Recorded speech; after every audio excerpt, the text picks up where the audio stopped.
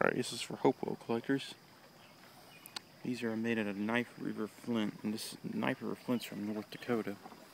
These come from a little bit away from North Dakota. This first one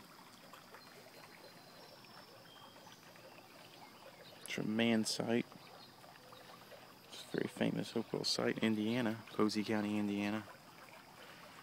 That one's Knife River flint. It's North Dakota to Indiana. That's a long, long way away. Long way away. This next one's also from Man Site. I got two of them from the Man Site. This is almost like a Dixon, which are made by both the Hopewell and Indiana cultures. It's from Man Site, Posey County, Indiana also.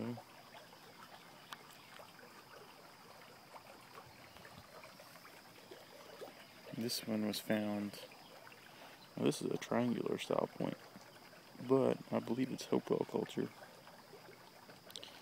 because it was found on a Hopewell site on the Diamond Island on the Ohio River in Henderson County, Kentucky.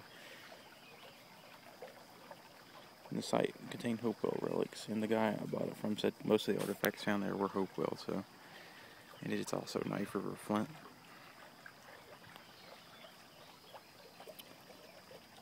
This next one is a Hopewell cash blade. It's made out of Knife River flint. It's from Case County, Indiana. See, it's translucent too. And this last one is a Snyder style point. It's got an ear nick right here, but it was found in Ross County, Ohio.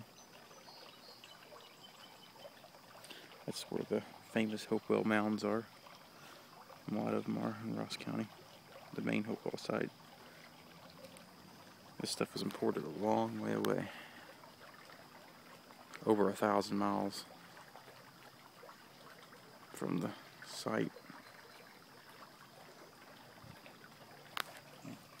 In all my years, and in 20-some years, these are the only ones that I've been able to get, and I look for them all the time, so they're pretty rare.